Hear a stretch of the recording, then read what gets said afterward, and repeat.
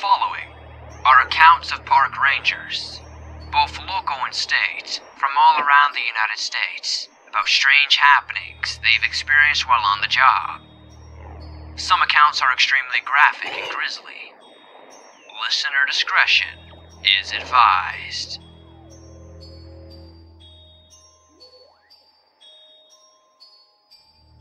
Case 1. Washington. I just wanted to say thank you for your time. Please state your full name, and then proceed to tell us your story from your view. Feel free to get as detailed as necessary. Hello. My name is Jim D. Winters, and I work for the Park Rangers. On this particular date, 3rd of May, 2012, It's okay, Jim. Take your time. Well, John, I guess the best way to put it to you, and anyone who hears this, I'm quite sure I met someone who is dead. I was working my normal patrol, and was at the time assigned around Federation Forest State Park. We saw all manners of things. Naked homeless folk, occasional people going missing. Sometimes we'd find drug deals going on. But nothing was quite like this. It really began a couple days before, when some folks told us they had saw a woman wandering around the forest, catatonic. They would follow her, and eventually she'd disappear. The description was a red-haired woman, with pale skin, blue eyes, and a torn white dress. We put together a search team and went looking for ourselves.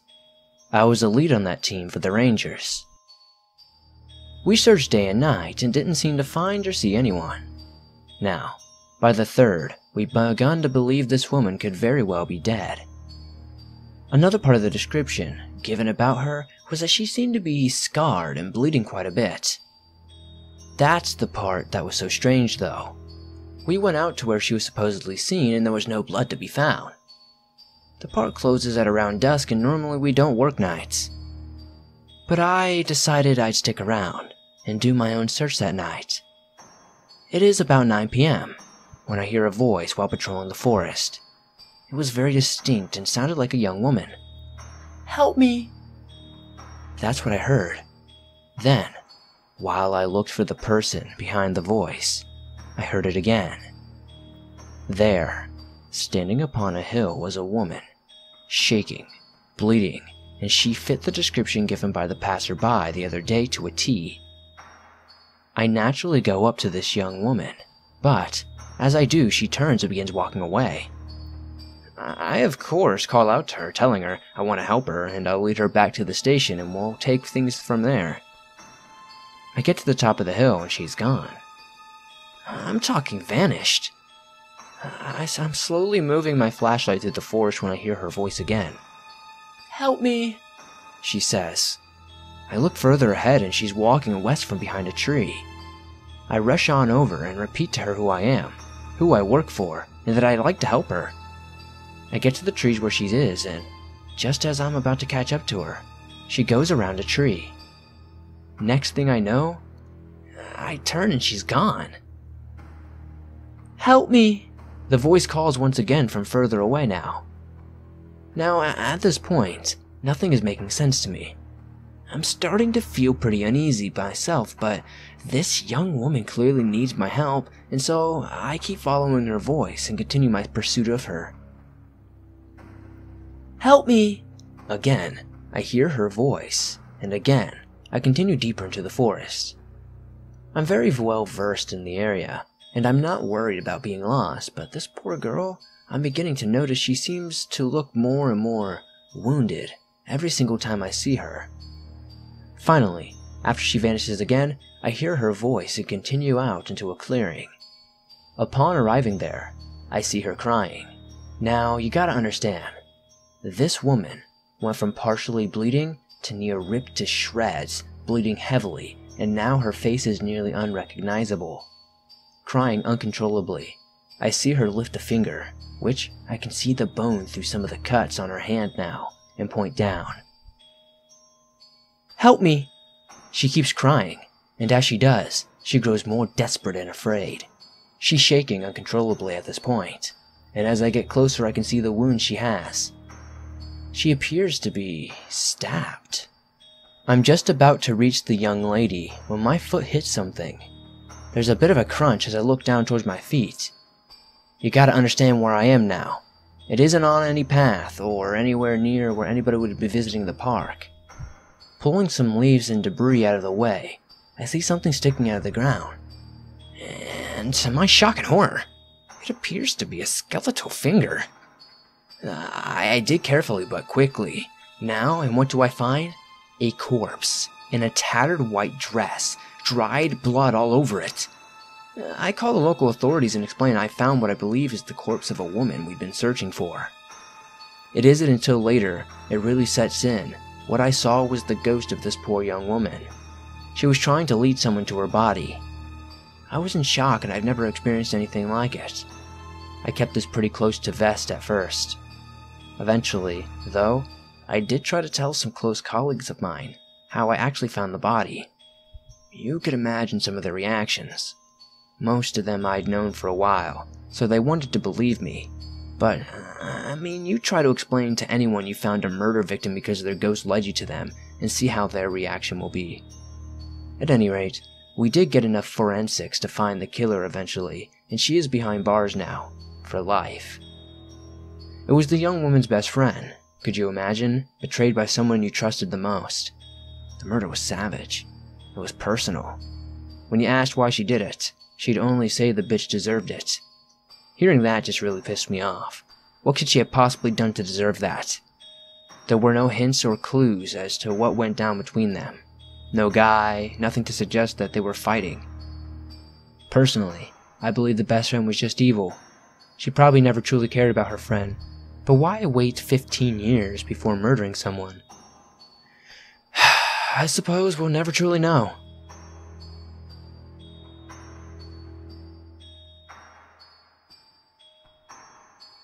Case 2, Texas. Thank you so much for your time. Please state your name and proceed to give us your story. My name is Gavin R. West, and I work for the park rangers. It was 1990, and I was working at Lost Maple State Natural Area, and the areas surrounding it. You're told some things when you first come on as a park ranger at any park. People have stories about ghosts, local legends, stuff like that. I didn't really believe any of that until July of 1990. I'd come on as a park ranger, replacing a man who I learned was missing. This was a topic of debate among many of the rangers, as many of them were considering the guy odd, but still a good friend. The man in question was named Jonathan Williams, and his disappearance is still unsolved to this day. It was probably my 3rd month on the job, and I'd gotten pretty used to it. I'd helped out people when they went missing, but I'd also patrol the parks, help preserve the natural wildlife and habitat. The area I worked in was more about preserving the park and its beauty and less about missing persons.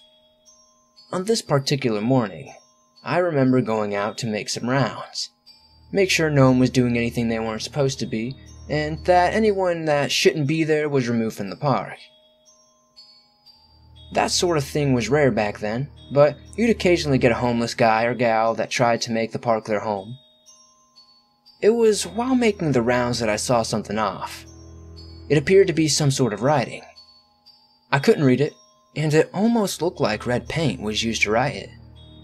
Assuming someone was committing vandalism, I proceeded to take a few pictures and prep a report. As I continued taking pictures, I noticed more of these symbols and strange writings, as well as streaks of what I believed to be paint, leading deeper into the park. Eventually, I found myself near some cliffs, and this is where I found a body ripped to shreds. It was the most disgusting and disturbing thing I had ever seen in my life. Looking around, I saw a wolf in the distance. It simply stared my way, and didn't think much of it because nature and, I report the body, and we investigated the cause of death. It appeared to have been ripped to pieces by some sort of animal. Perhaps maybe the wolf I saw. There was a problem, however. You see, The heart was missing from the body. An animal could have taken it, of course, but the way the organs were displayed almost seemed to suggest that the murder was planned. The organs were splayed out in a manner to suggest a pentagram, and the way they were displayed didn't seem like something an animal would be capable of. We closed the park while we investigated further, and eventually we found a staging area. There were rocks and more strange symbols in the red paint, which turned out to be blood. In the center of a pentagram, made of sticks and circled in salt, there sat the victim's heart. Turning away from the scene, I looked into the distance and saw a wolf. I couldn't be certain, but it seemed like the same one. Turning towards the animal's direction, I began walking after it. As I did, it quickly turned and darted off into the woods. I thought it was strange, but continued walking in the direction. As I got deeper into the woods, I noticed the wolf's paw prints. They'd gone on for about another 100 feet when things suddenly took a strange turn. The wolf paw prints were suddenly human feet. I took photos and continued following the tracks until out of the blue, the tracks vanished altogether. I looked for any sign of anything and anyone and did not find it. I eventually headed back to the station and made my report on the matter. A few weeks went by and the park reopened at this point, and the mystery behind the dead body we found still laid without any answers. The media had jumped every conclusion imaginable, from a cult to some demon out of the forest. It only served to add to the popularity of the area, of course. One Friday morning I got up, headed to work, and saw some of my colleagues waiting for me. They looked to be in a state of shock, and when I asked them what had happened, they took a moment before telling me they'd seen someone swear that Jonathan Williams was there. I was going to dismiss it until they showed me a picture they'd taken of the man, and then showed me a comparison of the one of the old photographs of him. The resemblance was striking, and we were at a loss. The ranger said he tried to speak to his former colleague, but they only turned and bolted. Apparently, they moved fast because he said he'd barely blinked when the man was almost out of sight, whereas a few seconds before, he was a few feet in front of them when he took the photo. We reported our findings, and after our initial search, we found nothing that would help. The photograph is displayed to this day in the station. No other sighting of the man has been reported since, and we never solved the murder of the Jane Doe I'd found my round years ago either. I'm not sure if it's a cult or some kind of unknown species, but let me tell you this. Something strange is going on out there.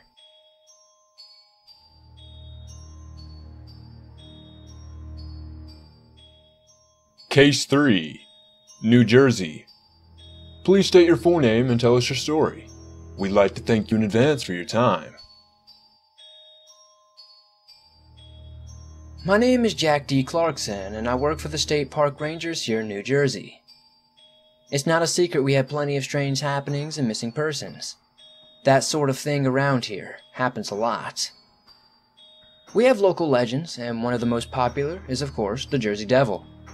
I'm going to tell you right now, I'm not here to tell you about the Jersey Devil. No, I'm here to tell you about something completely unexplainable and stranger than that. I'm calling it the Echoes. You might be telling yourself, what's so strange about an echo? Allow me to further elaborate for y'all. It was August of 2014, and I was at the station near High Point State Park. It was late, and we were closed, but I decided to work on some things off the clock, late into the night. There I am, catching up on some writing reports about vandalism and repairs that needed to be made to park benches, etc., when my radio comes to life. There's a laughter coming from it. I picked up the radio and chuckled to myself, asking who's on the other end and trying to prank me. Again, only a low laughter in response. I couldn't quite make out if it was a male or a female, but there was definitely a laughter on the other end. Come on, whoever's on the other end, you can quit joking around. I wait. Then the response is more laughter, but this time it is less playful and sounds like it is multiple people. Seriously, who is over there? Stop playing around. I'm all for joking, but y'all know this station isn't for playing around. Silence. I go back to my paperwork when suddenly I am jolted by the sound of a loud bang on the front door of the station. Shit!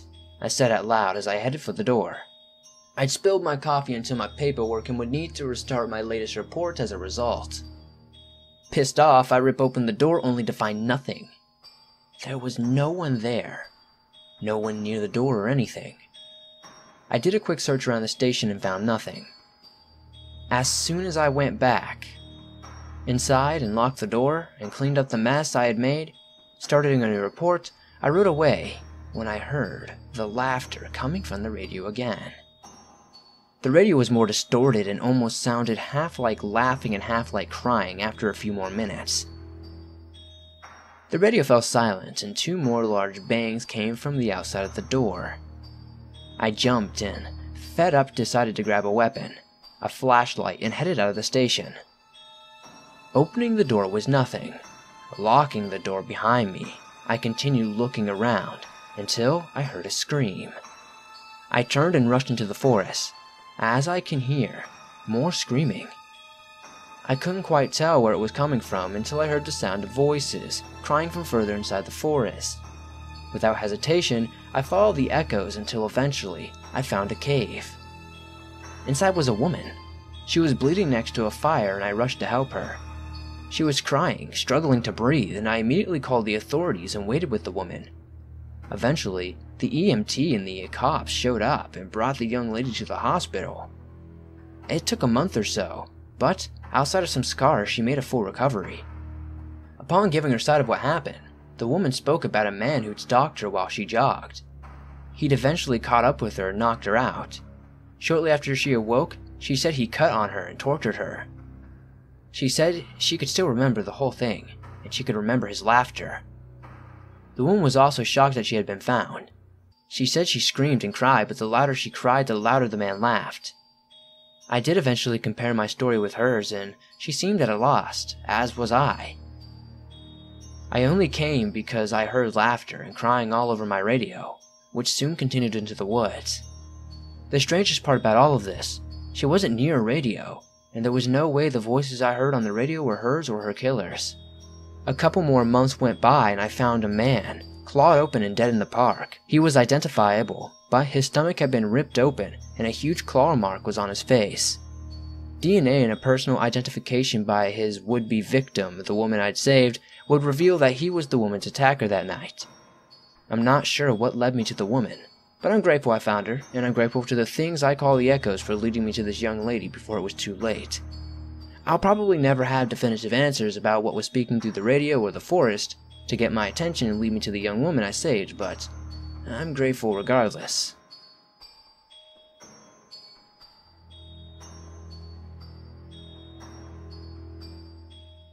Case 4, Montana.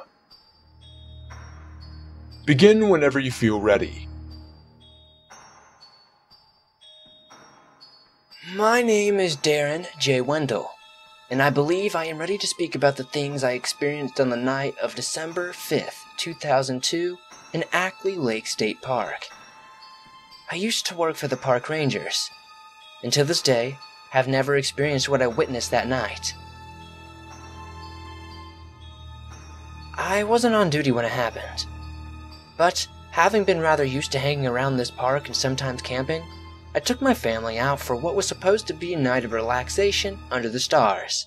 Sadly, this isn't how this ends.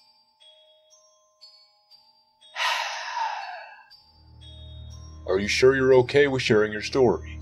We don't have to do this if you don't wish to, or we can reschedule for another time if need be. No, people need to know the truth. People need to know what the hell is going on out there. I'll admit, I wasn't exactly camping where people might normally. I, being a park ranger for 20 years at the time, knew the ins and outs of the state park, the lake, as well as any of the surrounding areas. So, my family and I camped away from the public in a little area I'd scouted out, and we'd camped in previously. It started out wonderfully. It was cold, but we were well prepared with a fire, some hot dogs, and marshmallows. and the casual camping stuff, like tents and creepy tales of things that supposedly happened around the park late at night. The tales we shared weren't real, of course. The one I'm sharing with you now, I wish wasn't either. I say it was about 10 or 11 p.m. by the time we decided to put out the fire and sleep for the night. At approximately 1 in the morning, I awoke to the sound of screaming. I shot up and immediately went outside to find my 8-year-old daughter and 7-year-old son staring at a deer hanging open and blood pouring out from the tree. The thing looked as though it had been turned inside out, and the sight was appalling. Scared for my children, we decided to pack up as quickly as possible and begin to trek back to the car to head home. As we arrived back on the proper trail, we froze in place at the sight of strange entities wearing deer skulls and black robes standing around us. Startled, I pulled out a gun and told them to move. I didn't know what sick shit these people or things were into, but I was going not to have any part of that shit. It was shortly after that I saw them beginning to vibrate, and things got really dizzy. I heard my wife and kids crying, and then I passed out. When I woke up, it was about 3 in the morning, and my family was nowhere in sight. I was left on the trail alone. Panicking, frantically calling out for my family, there was nothing. I ran everywhere, looking for any sign of them, scrambling to find any clues as to where they went. I found nothing still. I was scared, alone, and desperate as I continued my search. Eventually, I heard a dripping sound from the trees above me. Looking up, I saw my wife, or what was left of her. She'd been skinned alive, and I was only able to identify her by her wedding band. Continuing my search, I found a heavy blood trail leading further away, towards the lake itself. It was here I found my son's body. He was burned alive. I didn't have the heart or the will to press much further. I tried calling the police, but I couldn't get a signal. I remember feeling sick to my stomach, even throwing up a few times before I heard another scream. It was my daughter's voice. God, Mabel, I thought to myself, please be alive. You know how they say, be careful what you wish for, you might just get it. Well, she was alive, at least for a bit. She was standing near the lake when I noticed something around her waist. I ran towards her, and just as I reached her, it was then that I saw her eyes were missing. She said, Daddy, why can't I see? Daddy, help me, please. And then just like that, she was ripped into the lake. And I dove in immediately and swam, looking off and as soon as I could, but I found nothing. No one. It was too dark to see, and it was only after hours of searching it hit me that the lake wasn't frozen, which seemed odd. It was almost 6 when I realized the sky seemed dark. I couldn't see the moon or the stars. There was an eerie dread that hung in the air. As I was about to give up my search, coming up for air, I noticed these strange figures with skulls, standing around the center of the lake. They looked towards the sky, and I felt the nauseating vibration occur again. Looking up towards the sky now, I saw something that made even less sense than everything that had happened to this point. To this day, I'm positive I saw it, but part of me still wants to believe I was seeing things. In the sky above, space opened, and I saw a giant eye stare down at the lake below. I remember the nauseating, fading, and distinct fear overtaking me. The next feeling I know, I was awoken by police on the edge of the lake. They said they got a call about a naked man laying on the side of the lake. They took me to a county for processing, then spoke with me about what happened. They didn't believe the things I told them. And I mean, could you blame them? They asked me about my family and what happened to them. I told them everything. It was pointless, but I tried anyways. After a while in lockup and a long investigation, they eventually found nothing linking me to the missing family or Anything that could stick, at least. I was let out, but forced to do community service for public indecency. I, of course, retired from the Rangers after that. A forced retirement. One I would have taken regardless. There's never been any further evidence of what might have happened to my family or any things that I told the police that I saw. I'm pretty much considered the local crazy now, and my life is ruined. But I know what I saw out there, and I know it happened. I have no clue why my family was murdered or why I was spared, but there are things out there that I can't explain or imagine. I'm sorry, I can't speak on this any further. Additional notes on Case 4. After hearing Darren's claims, I have to admit, even I had a hard time believing them. So, I decided to dig a little deeper into his story and ask some of the locals and law enforcement what they thought. As should be no surprise, most people did think him crazy. That being said, the surprising majority of those I asked did not believe Darren had anything to do with his family's disappearance. They said, up until whatever happened to his family, he was a very loving, caring man, who the community respected, and overall he and his family were very well loved. I realize that Darren's case isn't about someone who saw something strange on the job as a park ranger, like the other stories to this point have been. But upon reading about his story online and realizing he was still a park ranger when everything happened, I thought it'd be important to include his story with the other cases presented. It is easily the strangest of the stories I've interviewed for this cast, but there's another, even stranger one that much of this world is familiar with, and I will investigate further in a future episode. That story is none other than the mystery surrounding a certain park ranger who burned down a forest in Bienville, as well as some new mysteries cropping up around the area. Why did Tim burn the forest down? What do the people of Bienville believe actually happened? Also, and possibly more importantly, why is it only a month or so after a fire that ravaged a town and burned its woods to the ground, have the same woods recovered 25%? These are questions I'll tackle along with several other mysteries in future episodes, but stay tuned as I give my final thoughts on the mysteries presented in this episode, and give you a preview of the next episode. My final thoughts on these cases. If there's one thing this episode shows, it is the strange things that are happening more and more in these parks and forests around the nation. Case 1 presented the ghost of a woman who simply wanted to be found, out in Washington. Is this proof of ghosts? If so, how does that change our understanding of what we believe we know about the world today? Case 2 brought us to Texas, where an unsolved murder and the seeming reappearance of a missing park ranger left more questions than answers. Was it really the park rangers? Is there a cult out there? Is this some kind of shapeshifter? Could it be something else altogether?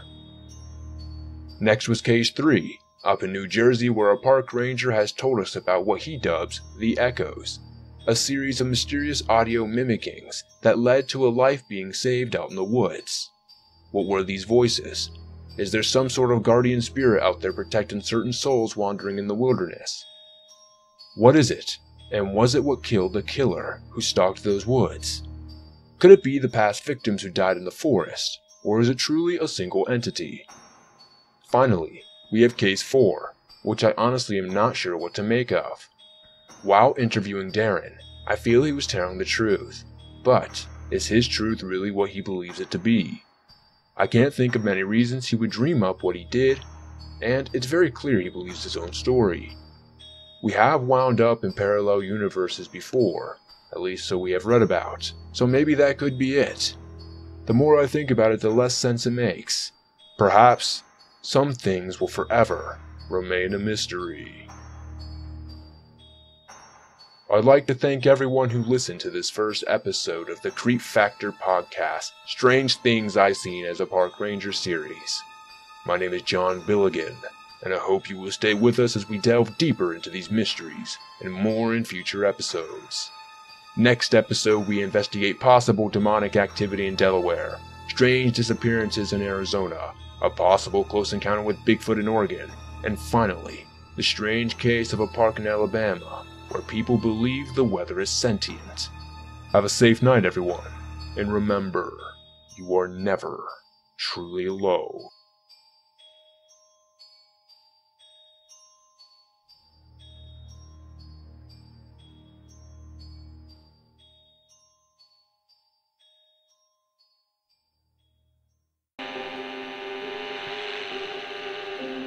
Hello, my friends. I hope you're safe and well tonight.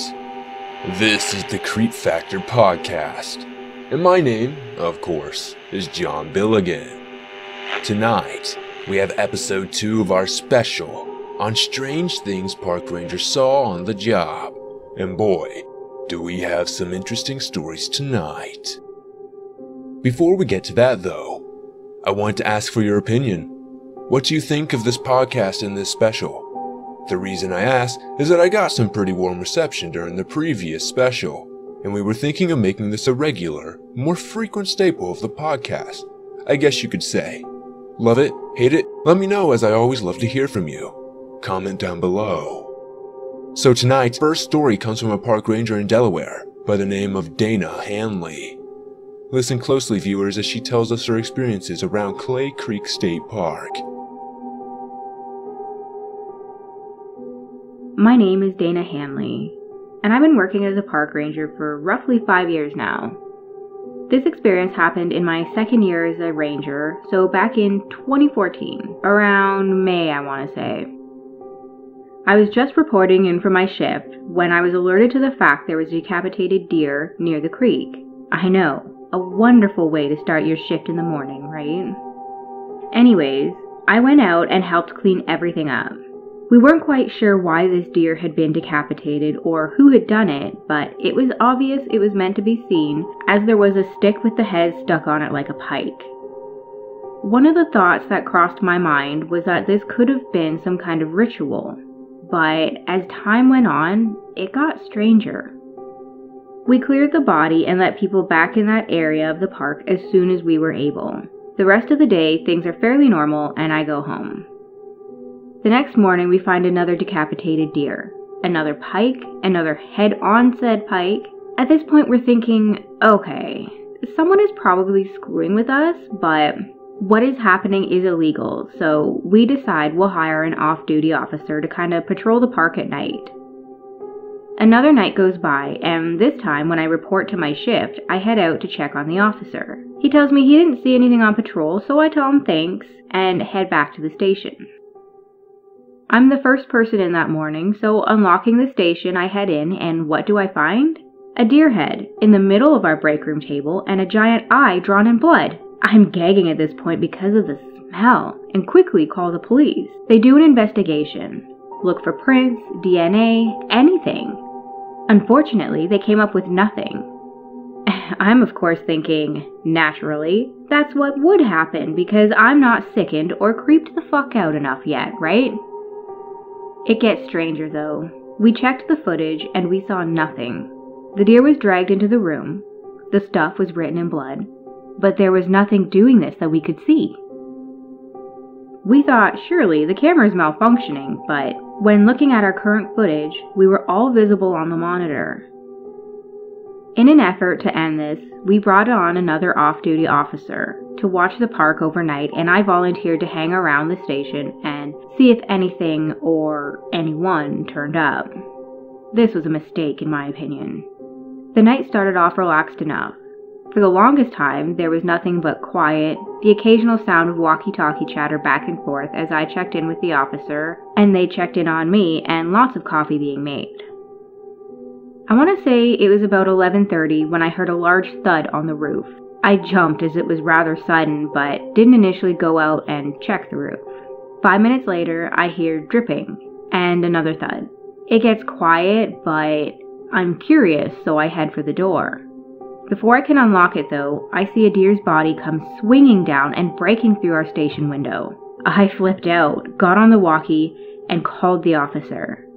It takes a couple of minutes and they arrive. Together, we both went up to the roof where we found the eye drawn in blood and the deer head above it.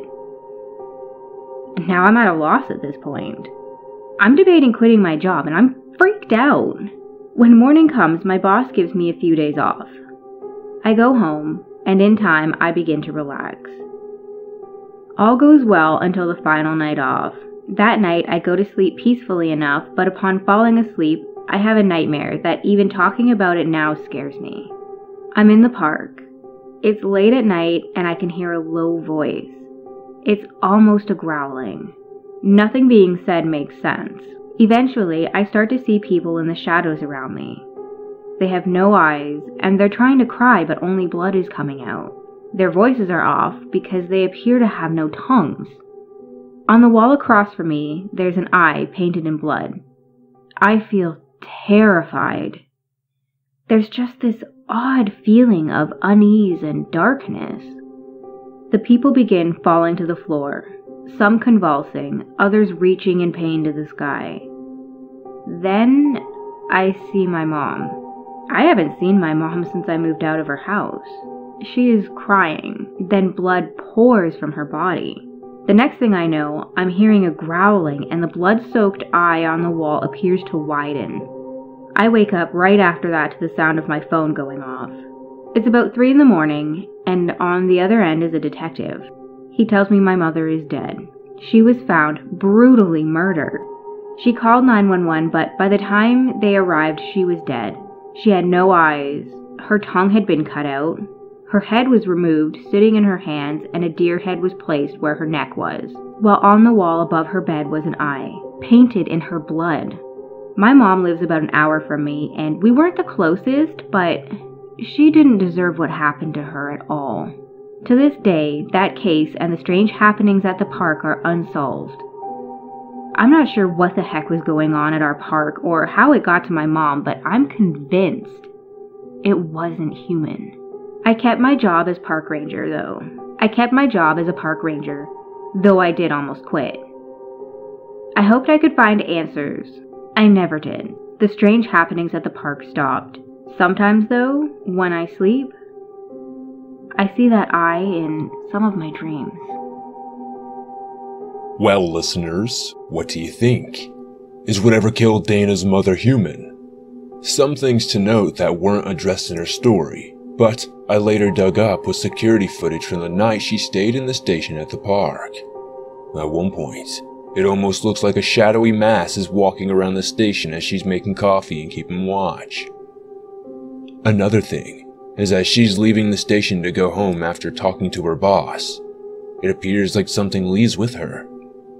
Also of note was other than her mother's blood and the deer's blood, there was no real DNA evidence found at her mother's house.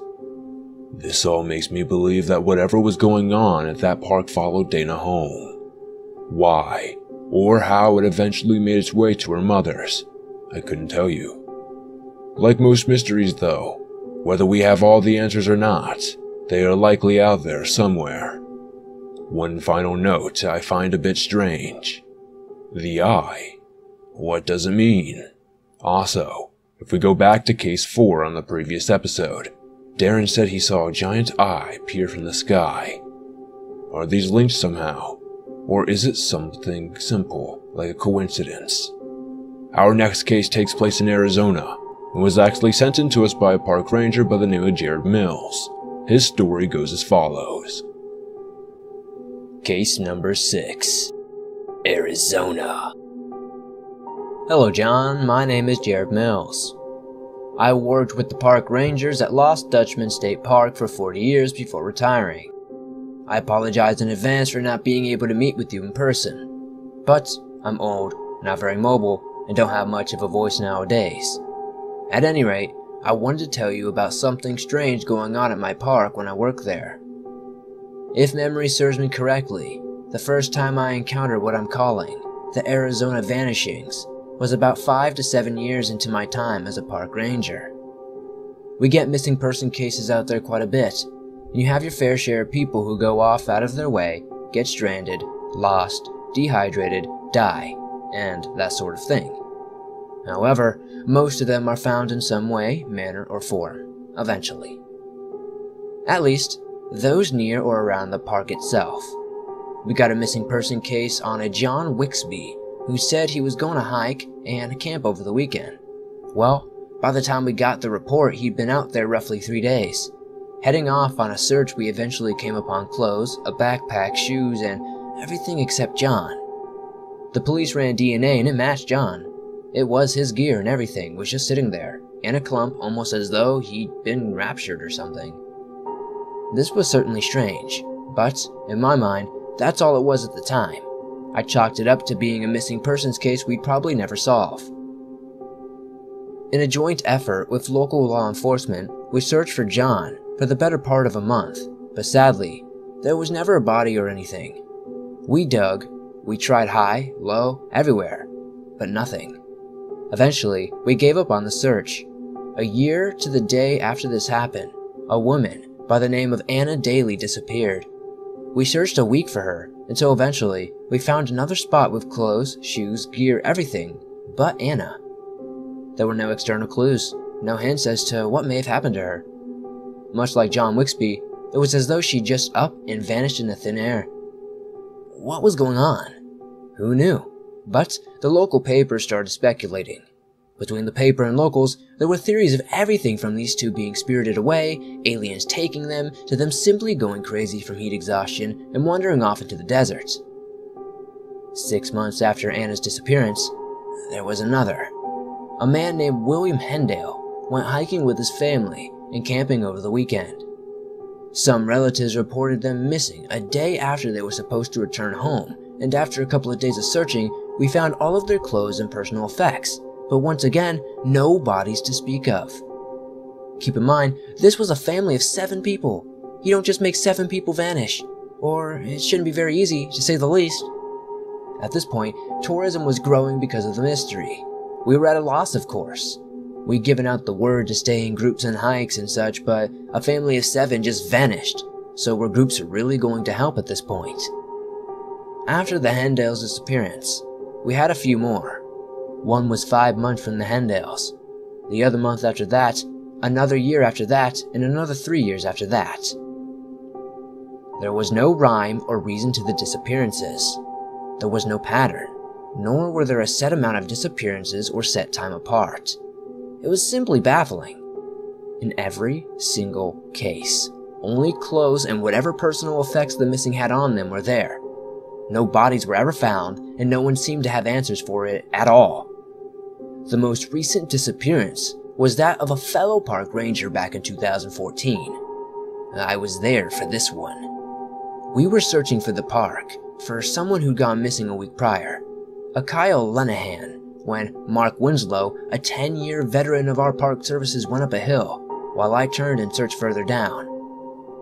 It'd been about 10 minutes when I decided I wasn't going to find anything where I was looking. I got on my walkie and radioed Mark to see what he had found and told him I was heading his way. We weren't that far apart to begin with. I got nothing on the radio, so I tried again. Still nothing. Heading up the hill, I reached the top when I saw all of Mark's clothes, his walkie, everything laying at the bottom. I freaked out because it was in broad daylight, and I was just talking to Mark a few minutes earlier. Now, a few minutes later, he simply vanished. It was one thing to hear the stories and search for the missing, but it's another entirely different thing to witness it firsthand on a search. What the hell could have taken him? There wasn't anything strange in the sky. It was clear as could be and the sun was shining bright. I eventually retired from the park ranger business. I'm grateful for the time I spent there and I truly loved it. I wish I had answers as to what happened to Mark and the other what went missing. That is a tale that defies explanation in my opinion, viewers. What do you think though? Is it aliens?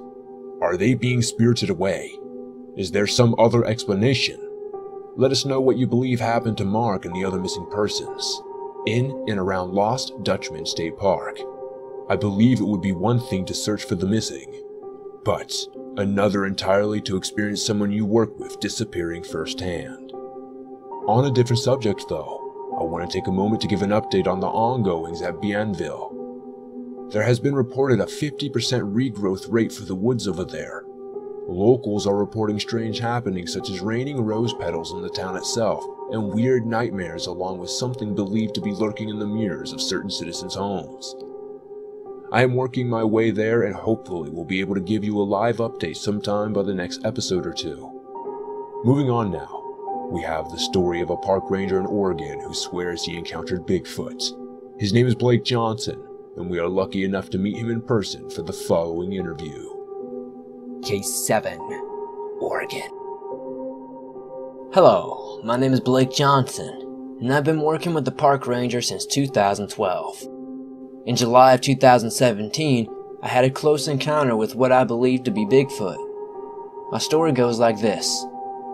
I work at Bates State Park here in Oregon.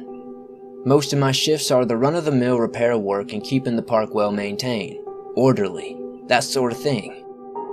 On the 11th of July, however, I was called up by Mike, another ranger I work with, and he starts chuckling and telling me I'll never believe what he found. I tell him to try me, and he goes on to say he found a footprint about 14 inches long by 5.5 inches wide. He says come and see for yourself, if I didn't believe him. I head up there where Mike is half laughing at what he says until I come up to this footprint myself. The size is about right, but I start looking around and chuckling, asking him how he created the footprint. Mike was known to be a prankster, so I thought surely he'd gotten with Josh, another ranger, and made the footprints. Looking around, however, Josh wasn't there, and Mike had a very serious look on his face now. I told him he had to be kidding me and wasn't going to fall for one of his pranks, but he swore up and down that this was real. I laughed and told him sure, before deciding I was probably going to go back to work. That's when my radio went off and Josh was on the other end telling me and Mike to follow the prints. I didn't believe it for a second.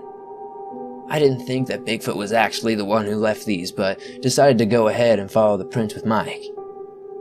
It didn't take very long to reach the end of the trail, and when we got to the end, Josh looked on in shock, aiming the antenna of his walkie-talkie out towards the distance. He told me he swore he saw something standing about 10 feet tall walking off in the distance. I turned towards Josh and Mike and told them to stop bullshitting me, and started to turn when I heard what sounded like a loud groaning, or more like a howling in the distance. It was loud and very distinct, and I froze in place at the sound of it. It happened 2 more times before stopping. I looked at Josh and Mike, and both of them looked scared shitless. It was becoming apparent that these two were pulling one hell of a prank or something was really out here. I turned around very slowly, began down the path, and in the direction of the house when Josh asked me what the hell I was doing. I told him I'd have my walkie on, but turned down and was going to check out the source of the sounds coming from the woods.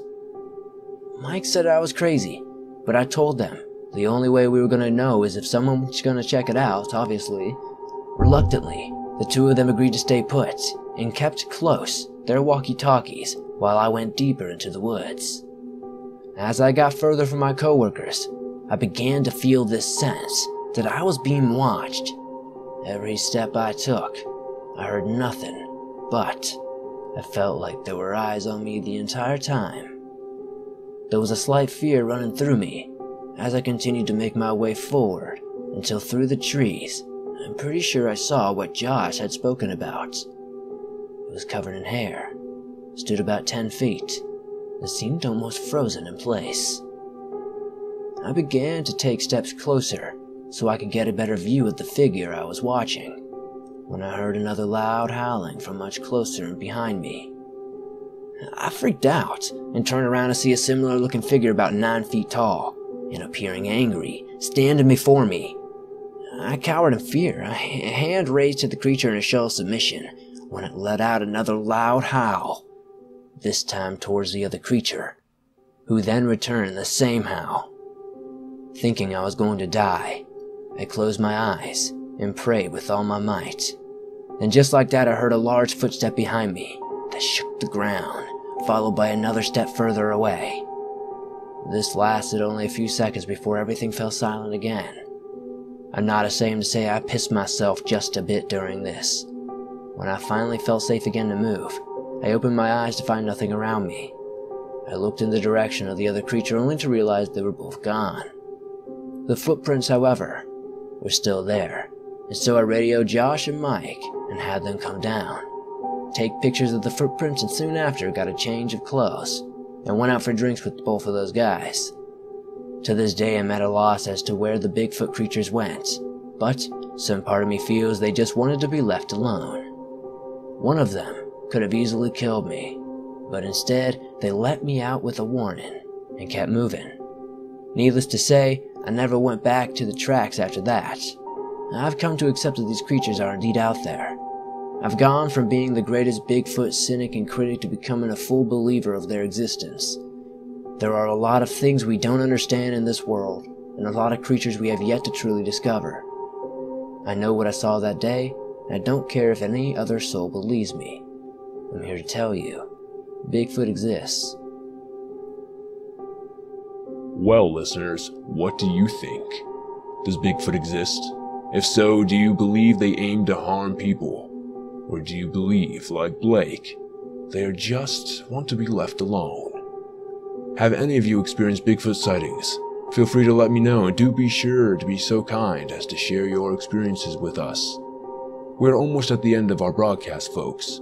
We have quite possibly the most out there and unexplainable story for last.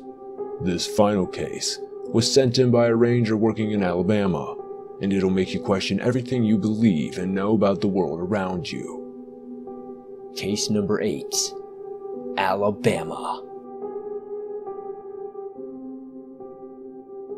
Hi John, I just wanted to send in my story about a particularly strange phenomenon that happened in 2012 at Wind Creek State Park here in Alabama. My name is Dale Simpson, and I was with the park rangers for about 20 years during my career with them. My story starts simply enough. It was June, and it was fairly hot out. The forecast called for clear skies and sun all day long. That forecast couldn't have been more wrong. It started out hot and sunny, but by the time noon we noticed quite a few clouds beginning to appear overhead. Thinking nothing of it, we went out about our day, working around the park and also watching as people enjoyed their summer. Then we heard the first rumbles of thunder. This was a bit of a strange rumbling though. It almost sounded like it was vocalizing something. A few concerning vacationers asked if it was supposed to rain today. I told them last I checked no, but I'd go ahead and check again to put their minds at ease. Pulling up the weather on my phone, there appeared to be nothing appearing on the radar. Stranger yet, the forecast still said sunny skies and clear skies. I told the locals it was still showing sunny, and we all had a laugh at how wrong the forecast was. We thought that maybe a fast-developing storm was getting ready to hit, and they didn't have the chance to update things, so we advised everyone to keep an eye on the skies, and if need be, pack up and go home, or find some form of shelter. We even offered to open up an unused rec area to some if things got too crazy. It's about 3 p.m. when suddenly a large bolt of lightning strikes a tree, and it catches on fire. This quickly followed by an abnormally loud booming thunder, and I and a few other rangers quickly rushed people inside, and even offered to open the ranger station to a few of them for shelter. The sky is getting dark and gray, and parts are starting to look greenish in a hue of black in most other areas. I checked the weather again, and noticed there appears to be nothing appearing on the radar. What the hell? I think to myself. No sooner do I do that, does the rain begin to pour, and the wind begins to pick up. The good news was, the fire on the tree was put out quickly, but the bad news was, off in the distance a funnel cloud was beginning to form. It wasn't forming slowly either, it was dropping towards the ground quickly. We got everyone inside, and at this point, locked down everything we could. I was in the ranger station and a few of my crew were barricading in wrecked buildings, or whatever they could find decent shelter in. It wasn't long before a loud resounding boom rang out. Normally, you'd be hearing a freight train sound at this point as the tornado was clearly on the ground, but God is my witness, that wasn't what we heard. No, We heard screams of pain and anguish followed by the sound of loud guttural growling like you've never heard. I just pray I never hear it again. The sky was no longer black, but completely red, and peering into the monitor, I watched as a building next to us hit. There were screams of terror, and looking at the storm from the window, I swear I saw a face in this tornado. The tornado was blood red, and the screams continued on for what seemed like a lifetime, when suddenly it faded. Just as quickly as it came, the red vortex shot to the sky above, and a bolt of lightning struck the earth before another boom rang out. The skies returned to normal. The clouds parted in the building. All along, everyone who had been inside simply wasn't there anymore. The sun had come out. You'd never know the horror we witnessed had ever happened, and that was that. In a tornado, there should be debris left behind, but in this, there was nothing, nor anyone consumed. Come back again, and there were no bodies, and it was as though the building had just vanished.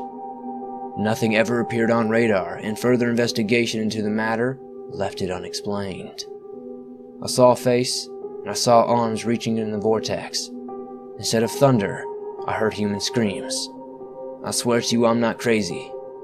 Go ahead and check with some of the other locals and ask them what happened that day, assuming they'll talk about it at all.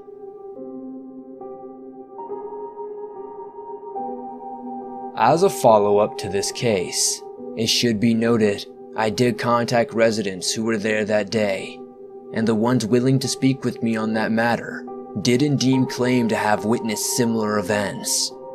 A sudden tornado that seemed to scream in rage.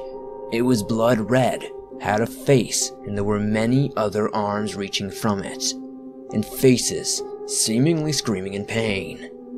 Strangely though, anyone who tried to record what was happening turned up nothing on the recordings. It looked like a sunny day in the footage. So, what happened? I'm inclined to believe that this strange phenomenon has something to it, as there have since been ice storms where there has no recorded activity, and rain on sunny days, sun on rainy days, and odd disappearances after these events. Others have come out claiming to hear voices in the wind, and all those who have experienced any of the strange phenomena that come with these odd storms swear the weather itself is sentient. There was another case that same summer where a weather forecast showed a tornado warning for specific areas to be safe, and the tornado itself seemed to defy all logic by constantly moving outside of the predicted path as the forecast was happening. Focusing, however, on the events Ranger Dale and company, which seemed to be the strangest and most terrifying of them all thus far, lived through, you have to wonder, where were the debris? Where were the bodies sucked up into that storm? Why isn't anything appearing on the footage? I can't begin to know what happened myself, but I'd imagine if I'd experienced something like that, I'd probably be afraid to go outside again. My final thoughts. So, to wrap things up here, we've covered some very out there and some downright disturbing cases tonight. The first case of the night saw a ranger lose her mother to a mysterious entity that appeared to follow her home. Why kill her mother and not the ranger herself? Is the entity still with her now? What is up with the eye? Is it linked to last episode's final case? Or am I speculating too much? What do you think of it all? Tonight's second case followed a former ranger named Jared Mills, and his complete loss as he watched many around his park and his own workers simply disappear over time. Were they raptured? Was it some sort of alien life form or UFO? Did something else happen? The third case tonight followed a Bigfoot skeptic turned true believer as he followed the trail of a Bigfoot only to come face to face with another one. What are your beliefs about Bigfoot? Are they good, evil, indifferent? Do you think we'll ever have solid proof of them? Have you ever seen one yourself? In the most perplexing and possibly scariest story of the night, we were told about sentient weather that seemed to spawn a blood-red tornado with a face. Consuming a large group of people, it simply vanished, leaving no trace behind. Those consumed had never been found, nor has anyone found any wreckage from the building or anything. What do you think happened to the lost in the storm? What caused the storm? Is it even actually the weather or some kind of unknown monstrosity that can somehow control the weather? There are so many questions we could ask ourselves, but sadly, we are out of time tonight. I'd just like to take a moment to say thank you to all our listeners and viewers for your support, and for the warm reception I've received from many of you, as I continue to work on this podcast. Next week, we have a longer show, and it will revolve around a single case. Case 9 will definitely leave you disturbed. My name is John Billigan, and I'm signing off for the Creep Factor podcast. I hope to see you next episode. You have a safe night, everyone. And remember, you are never truly alone.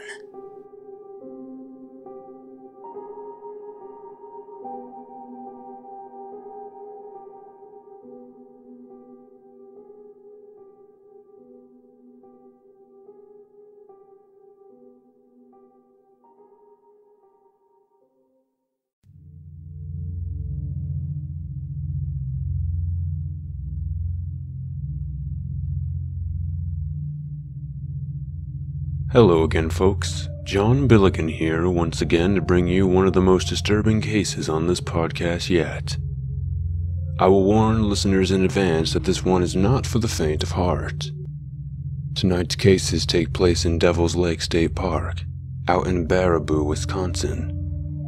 Normally, I'd give updates on previous cases, but in the interest of getting into things, I'll just go ahead and begin tonight's case and save the updates for after. So, without further ado, we present Case 9, It Bleeds Their Sorrows. Hello there, James.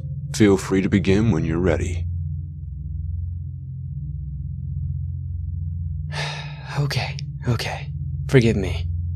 I'm a tad shaken. I'm not sure how long this is going to be, but here we go. Honestly, I'm not sure how long this has been going on, but the first time I bore witness to these events was in the fall of 2000. I was driving to work that morning like any other. I believe it was October 1st, and after reporting in, I made my rounds around the park. I was supposed to do a morning cleanup, check for trash, make sure things are working, that sort of thing. That's all well, good, but at around 9 of this morning, I began to hear the cries of a baby. Confused and obviously concerned, I walked towards the sound of the crying.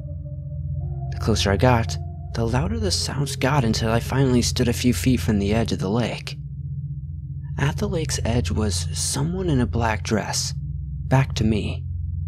I stepped closer and remember feeling a bit sick. Something wasn't right. And so I did the only thing I knew to do. I asked if everything was alright. There was no response, only louder cries of a baby. I asked once again if things were okay. Still no response, and so I approached the figure. The closer I got to her, the more nauseous I became. I was hearing that baby cry louder, but now it sounded as though it was in my own head. This, in turn, changed. It became the cries of more children. I was just about to reach the woman in the black dress, when I grew dizzy, and suddenly, she vanished and it was daylight. I was wandering out on the lake at around 9 in the morning, when I heard this baby's crying. Now, it was suddenly 11 a.m., and another ranger, Jack, was tapping me on the shoulder, asking me if I'm alright. I told him I'm fine, but in truth, I wasn't sure what to think. Jack asked me why I was staring out at the lake. He claimed I'd been doing so since he showed up at around 10:30. I told him I was lost in the beauty of the lake. I made up some mumbo-jumbo about appreciating the view and enjoying these sorts of sights in life, as life can be short. He laughed and said he was glad I was okay as he was worried. I didn't speak to him about what was really going on, as I didn't understand it myself. The rest of the day was normal, though. I clocked out and headed home at around noon. Fast forward to that night. I'm laying there sleeping. While sleeping, I'm taken back to the lake in my dreams. The woman in the black dress is standing, her back to me once again, while a baby cries somewhere near the lake. I assume she must be holding a child, maybe? But I never saw for sure. Just as in the situation itself, I would get close, become nauseous, grow dizzy, hear the cries of an innumerable amount of children, and then I was awake in a sweat. I looked at my watch and it was 11 p.m. I took a moment to breathe and pondered what the hell was going on. I looked up for a moment, and in the mirror on my wall, I swear I saw the woman in the black dress, back turned towards me, and the lake, but then I rubbed my eyes and saw nothing but my own reflection again. I didn't sleep the remainder of the night, and left for work again at about 3 a.m. Mind you, the park doesn't officially open until around 8:30 during the fall, but I wanted to check out the lake. I arrived at work at around 3:30 in the morning, and began looking around the grounds. It was when I neared the same spot on the lake I saw the woman in black once again. Her back turned toward me, the crying of a child. I tried to move closer, but the sound of the child's crying was overbearing. Suddenly, I felt myself crying. I wasn't sure why, but it was sudden and as though the child's sorrow were my own. This was when it got weird. I go to brush the tears from my eyes, and suddenly I notice my tears are not tears. I'm bleeding from my eyes. Freaked out, I fall back on the ground, and suddenly, it's daylight. Jack is there again, calling my name. He tells me it's 8:30 and I should probably clock in. I turn towards him, shaking a bit when he asks if I'm okay. I recollect myself, feeling my face and noticing no tears or blood. I then smile and tell him I'm okay. I just didn't sleep much last night. I head back to the main office and clock in when my radio crackles to life. It's Jack. He tells me I better come over quickly. I rush over, and when I get there he's holding on to something in a towel. Suddenly, the police are there, and when I see what he's holding, it's a dead baby. The child looks as though they drowned. I see the flash of the woman, and then I'm back to present day. The next while is a bit of a blur. The police questioned me, and I wasn't sure what to say. I wound up telling them I hadn't seen anything. I mean, I hadn't in a way. I certainly didn't see a dead child washing up from the lake. Shaken, I return home. We closed the next few days while the police ran their investigation. The child was a woman named Tamara Harper. She was found later on, drowned in the lake as well. The police ruled it a suicide, and Tamara had postpartum depression which drove her to murder-suicide. That seemed like that. I couldn't make sense of it though. Why would I have been seeing that? Was it a sort of premonition? Is that even a real thing? I was off a bit the next few days of work, but I recollected myself and things seemed fine till the 15th. The night of the 14th I had horrid dreams. I saw the woman in the black dress. I heard children crying, and I woke up in a sweat at around 2 in the morning. All that entered my mind is that another mother may be drowning her child. I drove to work and cased the ground until it was time to clock in at 8:30. I saw nothing. No one was around. Nothing was out of the ordinary at all. The lake had been silent, and things seemed to be okay. The rest of the day was completely uneventful. It was the morning of the 18th when I awoke to a call on my day off to come down to the lake. There was another mother and child drowned. The news was shocking, and we closed the park again. The investigation was quick and we reopened the park by Monday the 21st. The park asked for volunteers to walk the grounds at night. I volunteered to take the first night. I spent the night on the 21st walking the grounds and searching. nothing happened. In the morning, I head to my truck and go to get some shut-eye. I have another dream. I'm at the lake. Much of the events occur as they typically do in these dreams. There's the woman in black, back to me, the baby crying. There's the sound of thunder this time. The rushing of the wind and the rain begins. The rain isn't normal. I can hear the baby's cries. I see lightning up in the night sky. As I look above, I notice how the rain is blood. The lake is now red, and the sky is red as well. I'm overcome with the crying of children, and just as it's about to overwhelm me completely, I see the woman in the black dress turn my way. Her tears are black. Her face is shockingly familiar. One of our rangers, Annalee Sanders, was recently a mom. She'd been off work while she raised her 3-month-old. I freaked out as the woman's face began distorting and she turned away. I hear a burst of dark laughter. It is female, but I've never heard it in the past. I shoot awake and rush towards the park. I notice it's about 2 in the morning and I'm trying to call Anna over and over again, with no response. I just keep getting her voicemail. I'm panicking by the time I get to the park. I quickly head towards the spot on the lake that we always find the bodies at. That's when I see Jack, passed out on the ground. I wake up and he explains he isn't sure what happened. He was just suddenly tired, then all of a sudden, he just fell, I guess. I then rush towards the waters of the lake and reel back in horror as Annalee is floating, face towards the sky, wrist slit in the waters. Then, well, her child Leanne was...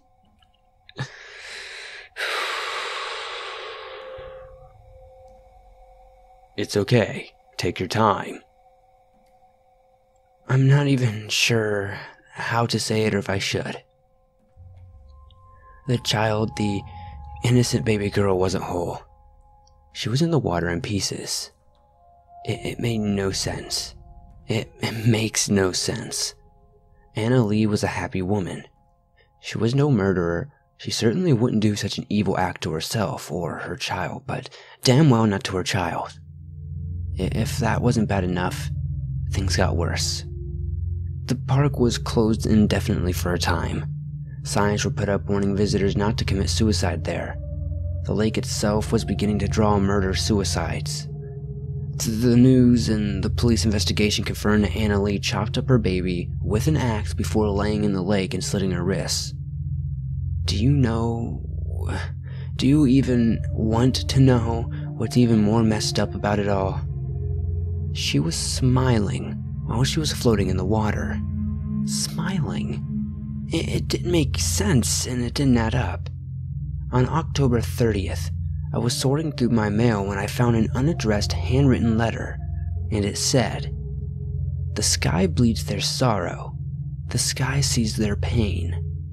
It understands the suffering of innocence. The lake bleeds away, a sign of their end. The red, a sign of future's trend.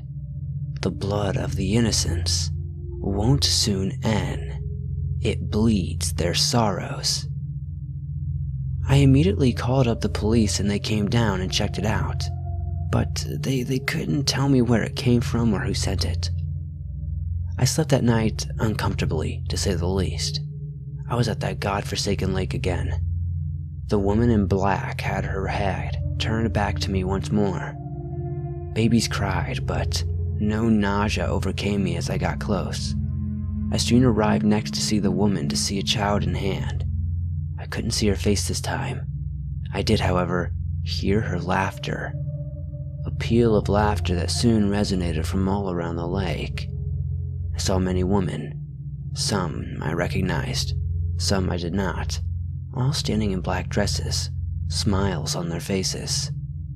I heard the sound of gunfire, one by one as they blew out their brains. I heard the bodies fall, and one after the next. I woke screaming. I called the police in the park and I floored it to the lake. By the time I arrived, it was too late. It was about 2 a.m., Halloween morning, and I arrived to find hundreds of bodies floating in the blood-colored lake. Babies and mothers all dead. I was in tears, at a loss and in a daze. The police questioned me. I tried to explain the dreams I had and everything leading up to that point. They wound up drug testing me. I was obviously clean. They weren't sure what to think of my story after that, but I was ruled out as a suspect. They closed the park for a remainder of the year. Nothing else happened that year. There were no more murder-suicides, no more deaths at the park in any way. January rolled up and around and the lake was frozen. I went back to work. No one discussed with me my story to the police or even brought the subject up. You could tell they wanted just to continue on as though nothing had changed. In some ways, I was grateful no one brought up the subject of the deaths or my story to the police. In other ways, I was sick at the thought of trying to pretend everything was normal. We'd put up signs and hired a regular security detail around the lake at nights. Everything was normal except for when I'd go by the lake. I'd see the innocent and senseless deaths, and I could hear the baby's cries of sadness. I was sure this wasn't actually happening. The memories of the events were still very much there in my mind and fresh. The sounds and emotions from it all echoed like a ghost in its own right. Fast forward to the 3 a.m. October 1st, 2001, I slept that night like any other, but was awoken to a phone call. The night security officer was found dead. She hung herself from a tree just outside the lake, and there was no baby involved in this death, or so we thought. But someone camping said they called the police as they heard someone screaming and crying. Carved beneath the body, at the same tree that the security guard hung herself from, was a poem. I saw their pain. I heard their cries. I felt their deaths. She slowly took their lives. She is a devil. She lives upon the lake, the woman in black, a devil in waiting. It would later come out that the carving was done by the security officer just before she hung herself. A fingernail was missing from her finger and had chipped off while she clawed the message into the wood. It was later found that the security guard was 2 months pregnant. They don't believe she was aware she was pregnant at the time.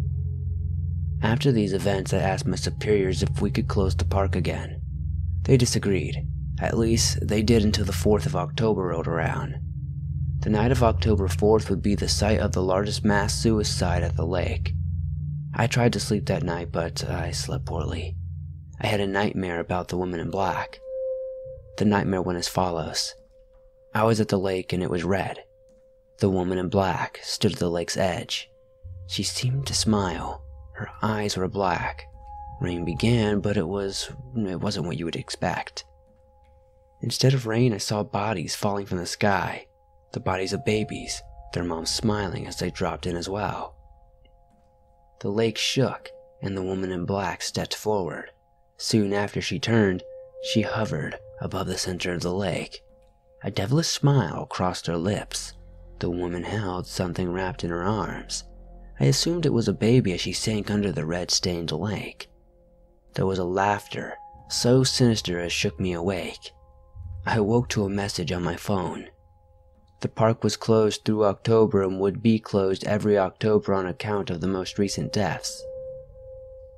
The news final number said there were 24 deaths that night. Mothers with children and future mothers carrying children inside. They came from all over the states. They were all murder-suicides. I felt sick to my stomach and wondered why. During my time off, I looked into ways that this could possibly have happened. I was convinced that whatever we were dealing with, it wasn't human. I contacted a priest and I had a long discussion with him. Eventually, I convinced him to come to the lake. I asked him to bless it, cleanse it, and do anything he could, and so he did. The remainder of the month, nothing happened. We reopened in November and things seemed fine. I remember feeling elation as another year went by, and into November of 2002 we had no deaths. No murder-suicides of any kind happened at the lake in that time span. My dreams were no longer torturing me, and I slept peacefully. Fast forward to October of 2003, we decided it was okay to reopen the park during October. We split shifts with ourselves and local law enforcement to be sure things were fine. It was a beautiful October. I was so happy as it went off without a hitch. Baraboo soon forgot the tragedies of the past. I was quite thankful for that. Things were normal and I even met someone. Her name was Evelyn, and I was smitten with her. We'd hit it off almost immediately. I'd begun to go to church more frequently since the blessing, and that's where I met her. It was October of 2004 when we got married. I felt like the luckiest guy alive. My job was great, the debts had stopped, and I'd fallen in love, and now I was married to the woman of my dreams. Life couldn't have been more perfect, or so I thought. I wish this is where the story ended, but sadly, it isn't. It was March of 2005 and my woman and I had just gotten to the most amazing news. She was pregnant. I spoke with my bosses and was able to pick up some extra shifts. I wanted to be ready for our child's arrival. May of 2005, I got up in the middle of the night to use the restroom. Evelyn was sleeping and I went into the bathroom. I thought I heard laughter. It was only a split second's worth, so I shook it off. I soon washed my hands, and when I looked up to grab a towel, I saw the smiling face of the black woman. I jumped back for a second before rubbing my eyes and looking again. I studied the mirror for quite some time. I was terrified for a second, but eventually I laughed to myself, assuming I was just seeing things, as I was still half asleep. I went back to sleep and woke up later that morning to head to work. I had arrived at work and was heading toward my desk when I saw a red eye on it. It looked as though it was written in blood. I was the second person in that day and I asked Jack if he had noticed my desk. He said no, as he'd pretty much clocked in and headed out and was only just now getting back to the office. I showed him the eye and underneath was also a message. The message was 2 words: always watching. This unnerved me. And when we had the police come down, they discovered it was written in deer's blood. We had the police take the desk and soon moved an older one from the storage into my office. I tried not to think about what had happened or jump to conclusions as I filled out my paperwork and then went out to check around the park. Stepping inside, I found myself with this odd need to go to the lake. I walked that way and back to the spot where the security officer had hung herself years ago. I'm staring out at the lake when I suddenly see her hanging from the tree. It happens quickly. I'd say as quickly as one might blink. Because of the nature of what happened, I thought maybe the death thing and being around the area was making my PTSD act up from years of events. I had been doing great. I'd been seeing a therapist, I'd quit drinking, and as time had gone on, I'd occasionally have an episode. I was mostly at peace with the situations of the past, though. They'd happened and I knew I needed to move forward. Going to church more and more often and meeting Evelyn really helped me get past the weird stuff that happened a few years prior. So again, I just thought this was a minor episode and decided I'd head back to the office. The moment I turned around, I hear a baby crying and I'm taken aback by it. I spin around and see nothing. The trees blew in a light breeze and the lake seemed mostly unsettled. I headed back to the office and spent the rest of the day doing paperwork, and that was that. The early morning hours of August 1st, I was sleeping for work when I had a dream. In it, Evelyn was crying. There was so much blood. I saw that the devil in black was there too, that horrid witch. She stood there laughing. She walked into the mirror's reflection before fading entirely. I woke up to the sound of baby crying. I was sweating and screaming. Evelyn woke up and we spent from about 2 to 4 in the morning talking about my dream. She assured me everything was fine. I felt her belly and that day we scheduled a checkup for my wife just to be sure. The doctor's visit was reassuring. They said that she was perfectly fine and our soon-to-be baby boy was healthy. My mind at ease, I volunteered to look over the park overnight. My wife called me at about 4 in the morning to check up on me, claiming she couldn't get back to sleep and she just wanted to talk. As I'm walking the grounds, we talk some more. She eventually tells me she had a dream about an angel in black. She said she couldn't see its face, but she felt comfort while around her. I asked her what the angel wore, and she told me she had a long black dress. I grew cold with terror and asked her if everything seemed okay. She said yes, everything was fine. Shortly after, she told me she loved me and then that she was going to try to get some sleep. After she hung up, I felt a cold sweat over my brow. It couldn't be, right? I shook my head and tried to brush this off. My wife didn't seem concerned, so why should I, right? I went back to my office and clocked out. I was walking out of the office when Jack showed up. He greeted me and asked if I noticed anything strange going on while watching over the park. I told him no and asked why he asked. He shook his head and explained on his way he noticed a sign that had another red eye painted over it. It was dry, and he would take care of it and didn't want to bother me too much. I told him to call the police and he did, and on my way out I noticed the eye. Under it were the words, "Always watching." This made me feel unnerved, and upon driving home I talked to my wife. This was where I began to think something was really off. My wife greeted me happily.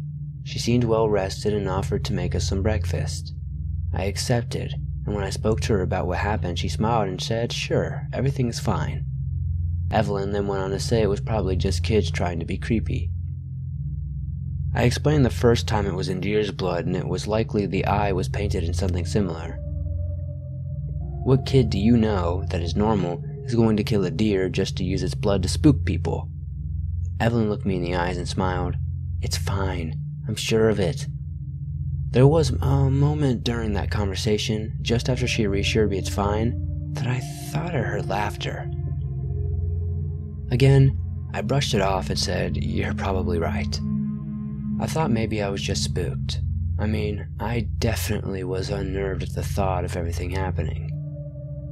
It gets worse when I'm at work the next morning, though. I was working on installing a new sign when it hit me. I had gone over my dreams previously with Evelyn. She knew this woman in black looked like, so if the woman in her dream was the same that I had seen before, the deaths and in my dreams, why wasn't she worried? I took a quick break. I had to call my wife. I confronted her about the dreams, but she claimed it wasn't the same woman. She claimed this woman had a warm air about her, and she was always comforting. I nodded and took a breath. I apologized for my worry, but Evelyn laughed and said it was okay. She was happy to have a husband who was concerned for her and also our future child. Hanging up, I went about the day normal. Everything was fine. I had heard some things around the lake that were a bit off, but I figured I was just stressed from my previous worry over my wife and child. The rest of August went fine.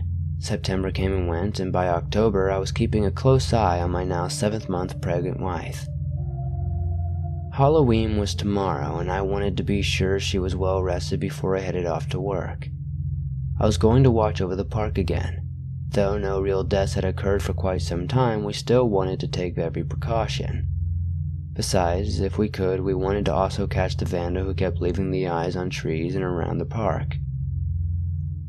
That night was the night things began to change for me. It was the saddest night of my life. It was 12:04 a.m. Halloween morning when my radio came to life.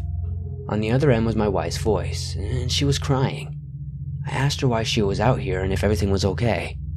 She said she wanted to check on me, but she didn't see me around the office. She decided to head to the lake. This was the point where her entire demeanor changed. The pain in her voice was no longer there, and she sounded at peace. Evelyn said, "It'll be alright, James. He'll be at peace, in heaven." The radio went dead and I immediately bolted to the lake. I'd never run so fast, but upon my arrival, I felt sick. My wife was standing at the edge of the lake and my vision was blurring in and out. I heard cries of children. I ran forward and I was quickly overcome with a searing pain in my gut. I looked up and saw my wife smiling as she pointed towards the lake, and I heard her asking me if I could see the angel. I looked ahead and there she stood in the center of the lake, the woman in black. I cried out to Evelyn, telling her to stay with me.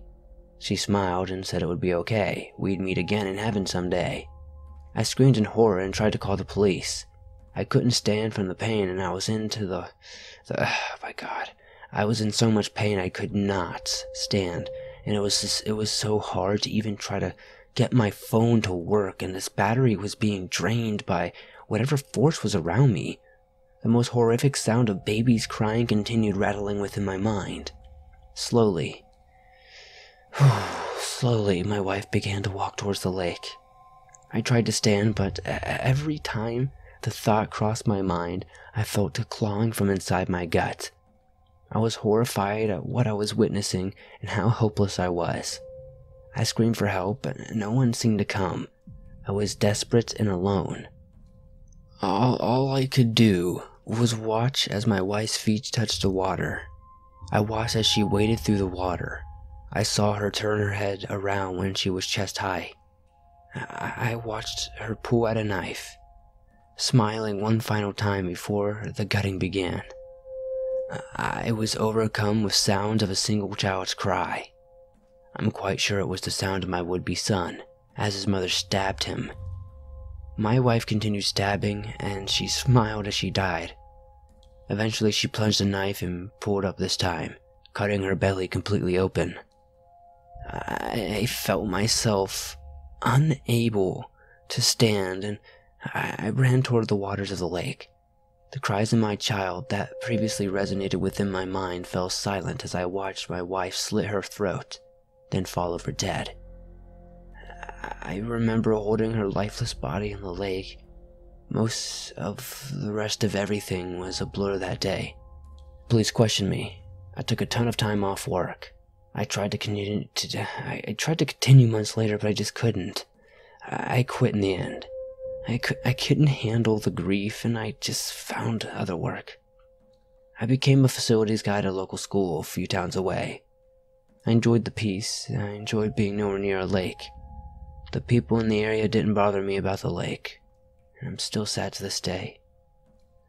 I know internally I'll always be alone. I'll never forget about the devil on the lake it roamed. Sometimes I still have nightmares of her and my wife. I wake up crying, but I've never seen her in waking life since. I had a dream once where my wife and child reassured me it'd be okay. They looked so at peace. I couldn't help but feel comfort by this. That was until my wife said, "Don't worry, my love. We'll meet in heaven someday."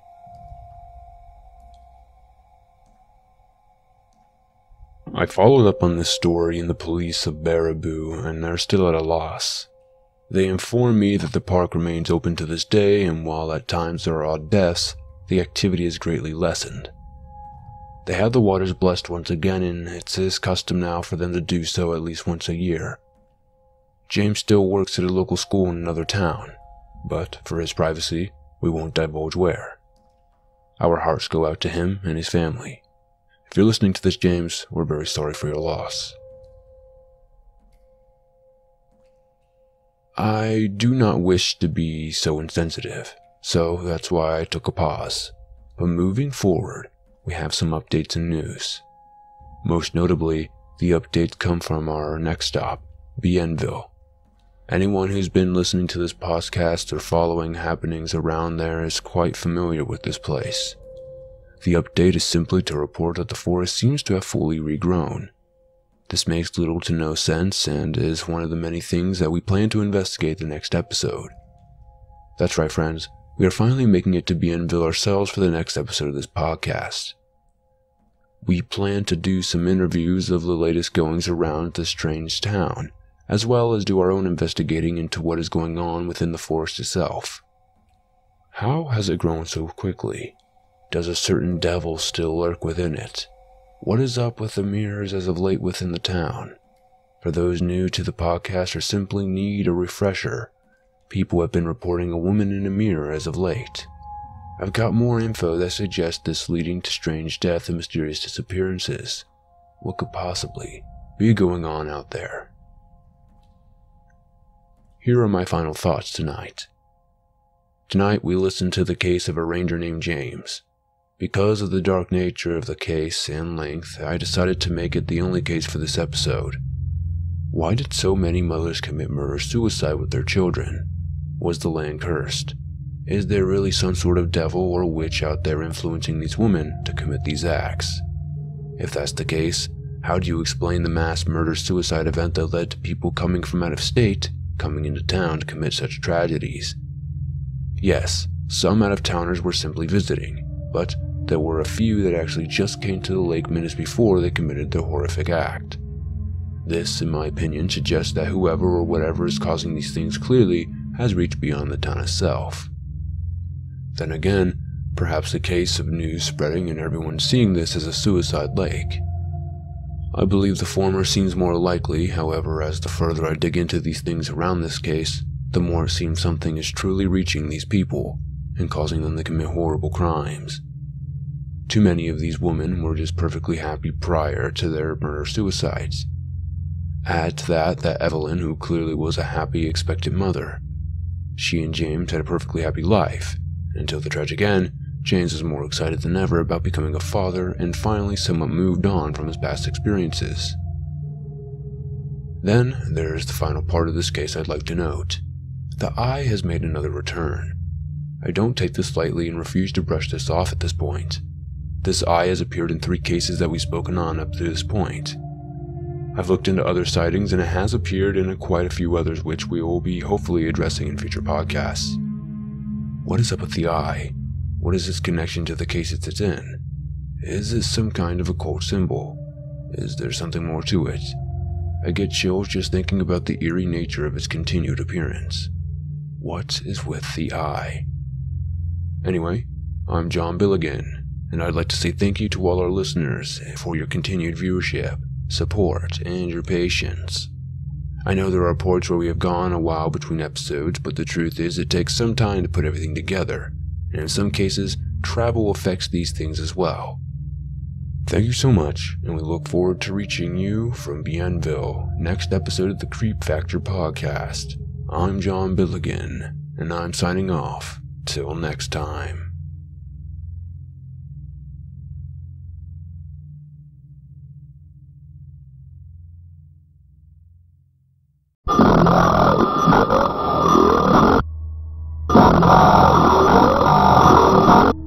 Hello folks, this is John Billigan of the Creep Factor podcast.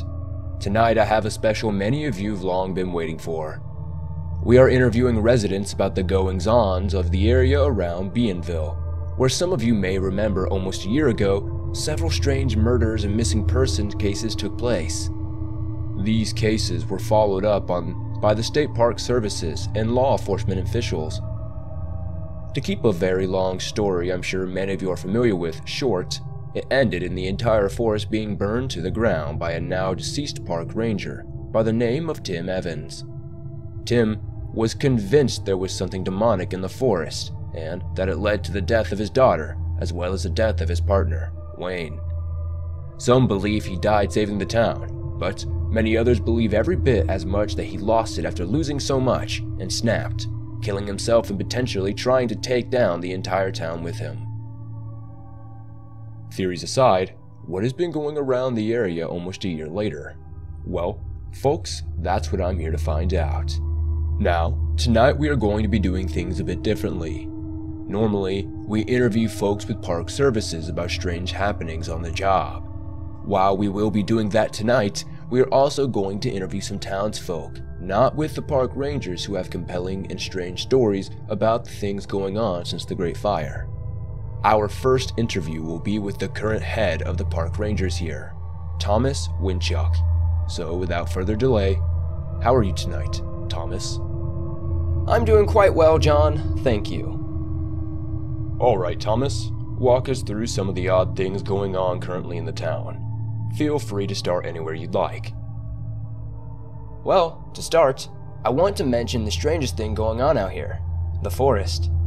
I don't know if you've noticed, but it's fully grown back, and stranger still, it appears to be bigger than before.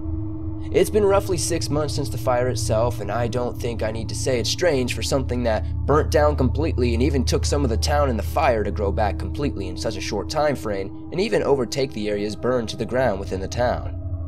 So, to start, I'll say that's beyond unnatural, not only in my opinion, but in fact. There are other things though, John.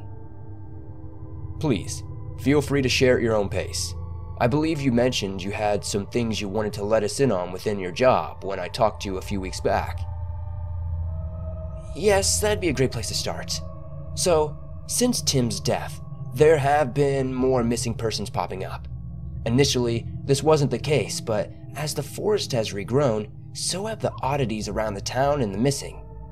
When I first took over, I looked into the case files linked to the strange goings-on around the area. It was while sorting through some of the notes Tim left behind, Wayne and Agent Sawyer, that I found a file marked 1/1/2019. The file was shoved within the notes. Hesitantly, I opened the file to find a message. It read, "Blessed be they who see." This message was at the bottom of the paper, but after reading it, the paper itself began to, well, bleed. Once the blood stopped pouring, there sat an eye. I felt drawn into it as I stared at it, and I simultaneously had the sensation that it read every thought and even my life. My fears and worries, the lies I had told. I felt it knew everything about me. This was unnerving, to say the least, but it had nothing on what happened next. The day grew dark and the windows bled in a red hue. I stood from my desk and looked outside. The sky around me was red. I didn't understand it, and I was afraid. Looking into the distance, I saw something I can't even put into words. It cannot be described, but the emotions I felt during this time can be.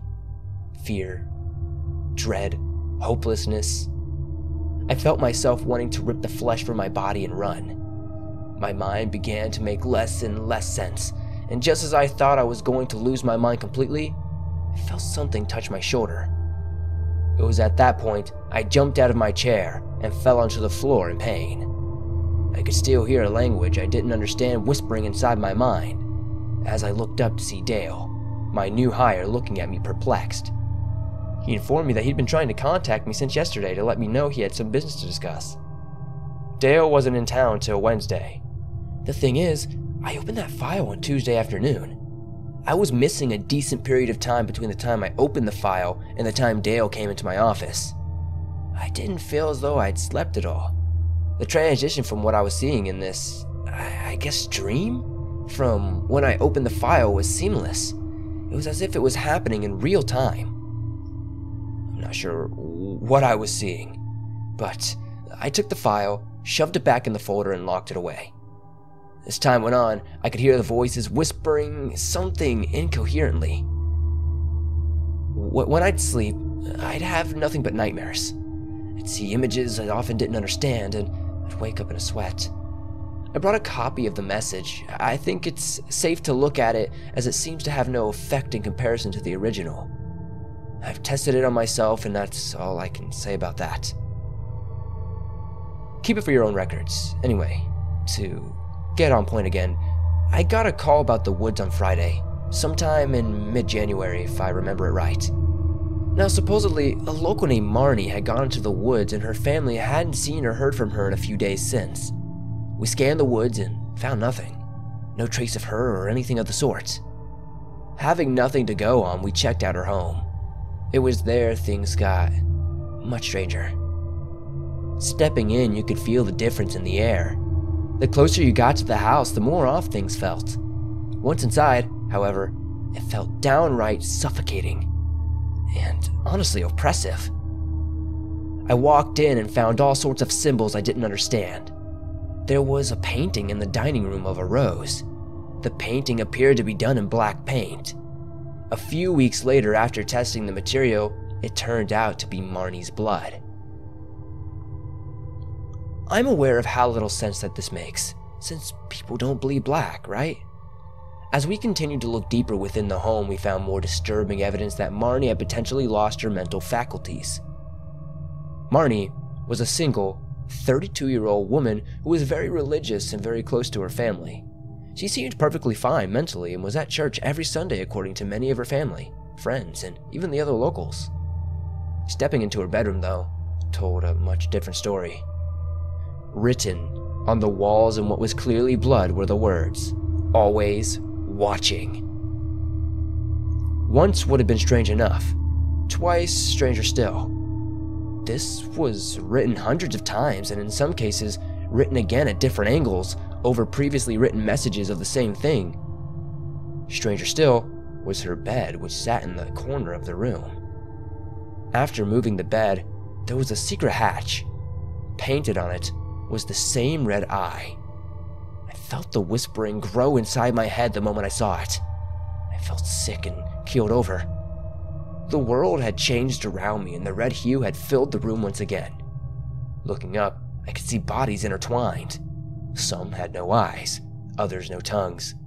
Some sat with mouths sewn shut, but I could hear all their voices within my head. The bodies were contorted and seemingly melted together. They all formed that damned eye, and for a moment, I believed I saw the eye blink. There was a shrill screaming, and about the time I felt my head was going to explode, I felt a hand on my shoulder. I jumped back, but came back too. Dale was there once again. I told him he scared me, and not to do that again, to be louder next time when he wanted to approach me. Dale chuckled, and then with a concern, he asked if I was okay, as he mentioned he thought the floorboards creaked plenty, and he was sure I'd heard him. Shortly after that, we went back to the station. It should be mentioned we did contact the police, and from that point forward, they worked in conjunction with us for Marnie. I intended to do the less pressing matters for the remainder of the day and headed home that night to relax and get my mind off of anything related to the case.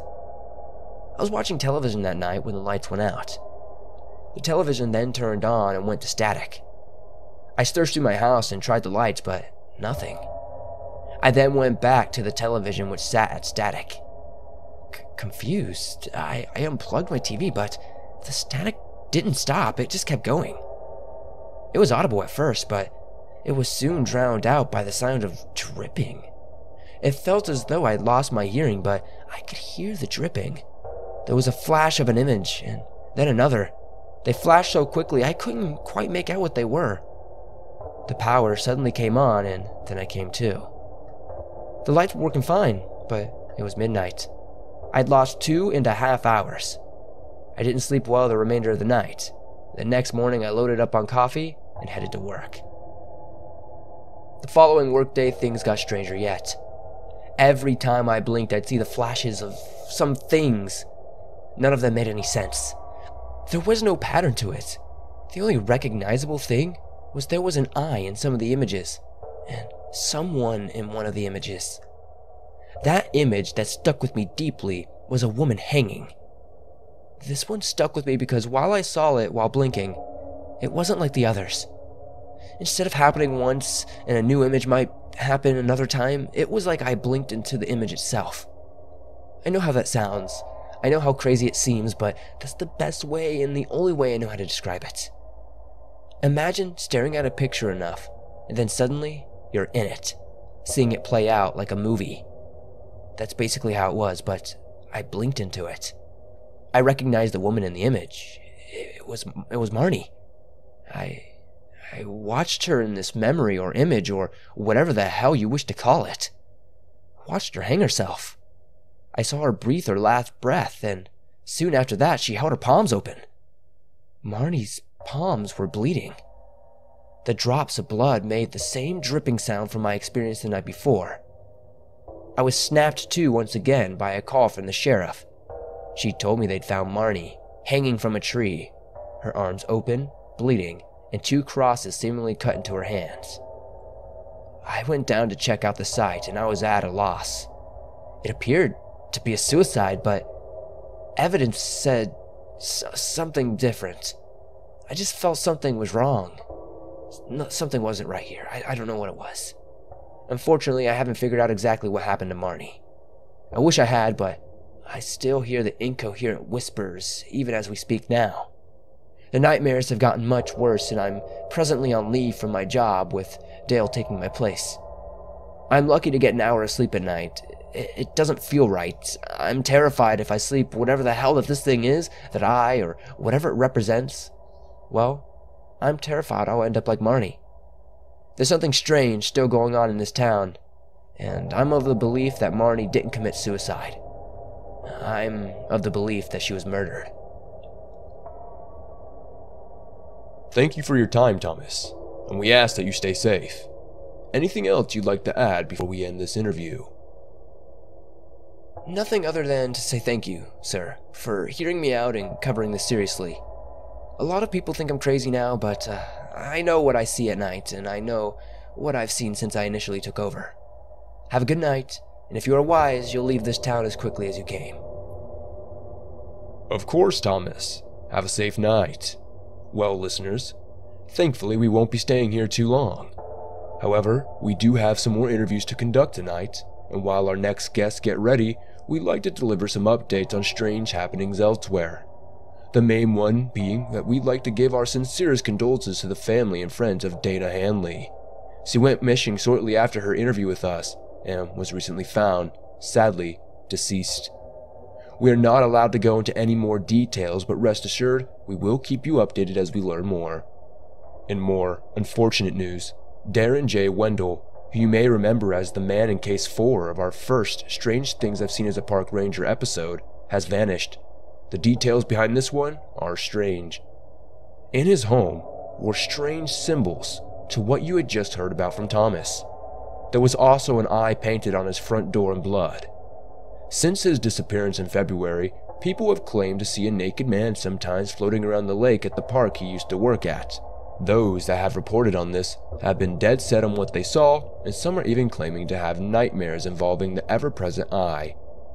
I'd like listeners to understand that I will be updating you with more information as we get it, and if things aren't solved soon, we will be going back to Montana to check the case out ourselves.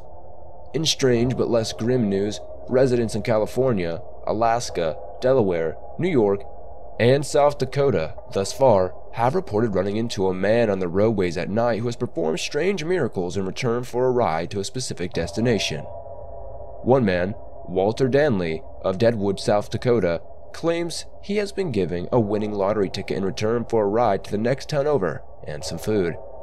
He never got to see the man's face, but he says he was incredibly grateful to the man and is thankful he didn't ignore the man's gift. This may be strange, but possibly explainable. We are going to be heading out to an interview with a woman in New York in the near future who claimed to have had a run-in with this man and says he cured her terminal illness. Alright, dear listeners, our next guest is ready to go. Please stay with us as we speak with Hannah Winston. Is it okay to proceed with my story? Yes, ma'am, you may. Real quick, I'd like to add that Hannah doesn't work for any park services. She does, however, have an incredibly strange tale to share with us.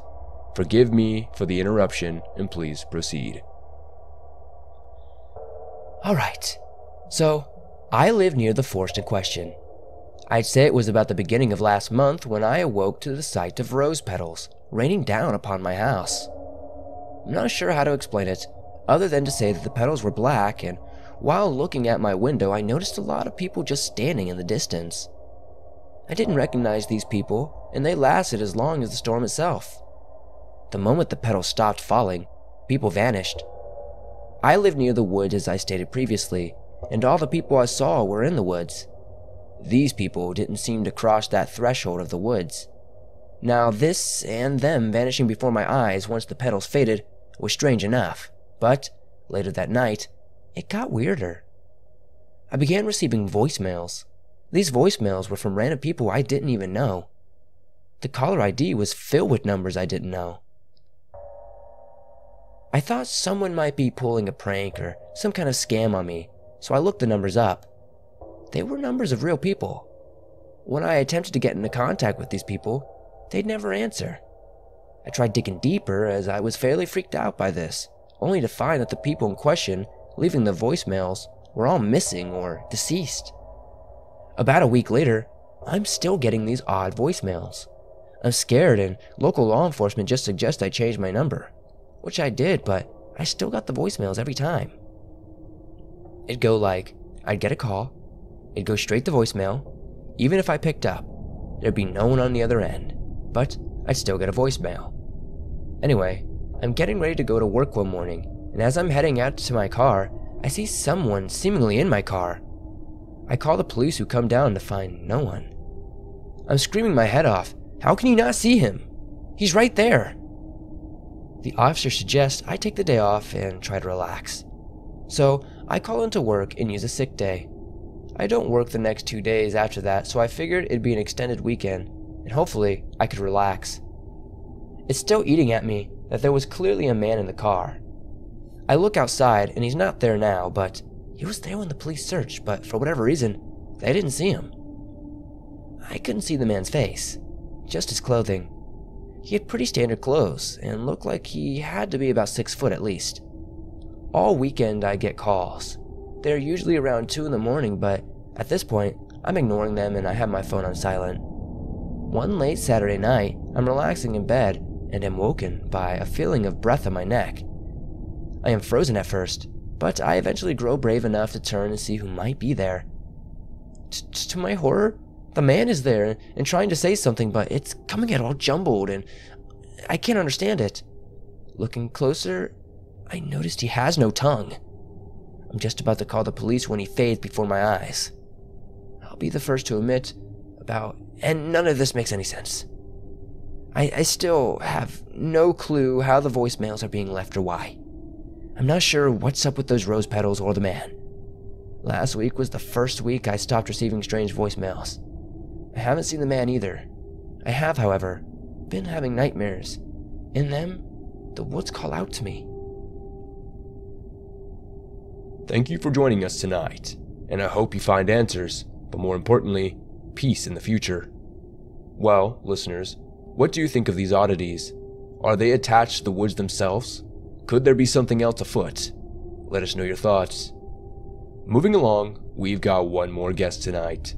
Now, this gentleman could not be here tonight, but did send in his recent experiences, so I'll read them for you, and they go as follows. Hello, John. My name is Winrick. I wanted to say I enjoyed the show, and also tell you about my own experiences near Bienville. I'll start out by saying I knew Tim outside of his work, and he was a good and honest man. As such, if he believed there was some unnatural or unexplainable threat to our town, I believe him, and I'm saddened by his and many other deaths around the area.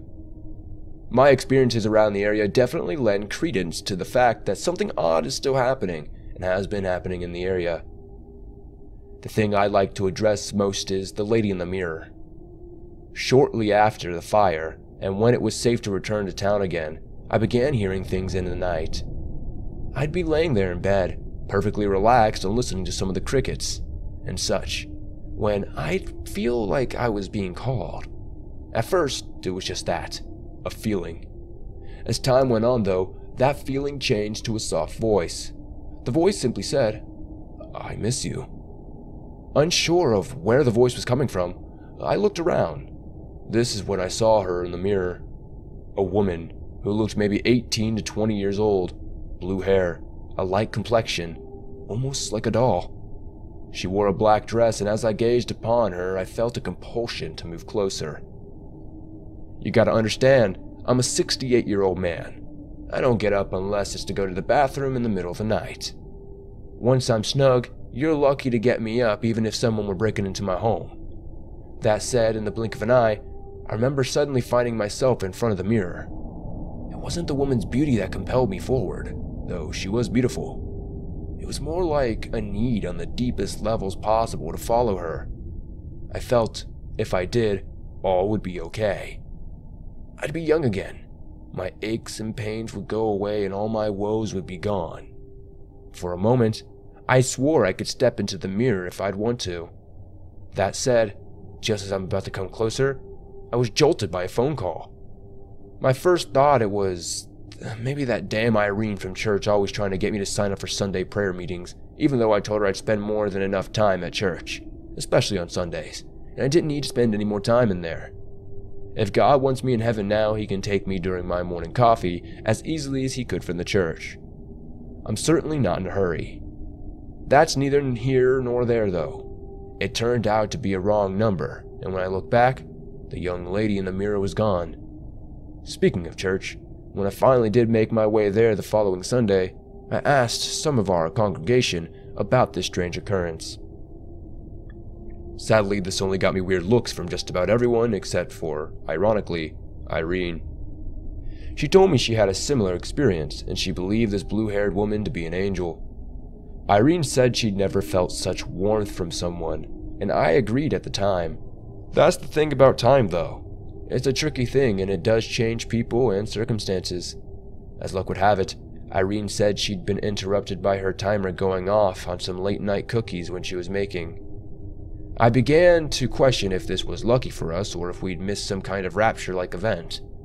I'm an old man, and I've seen some crazy, unexplainable things in my time.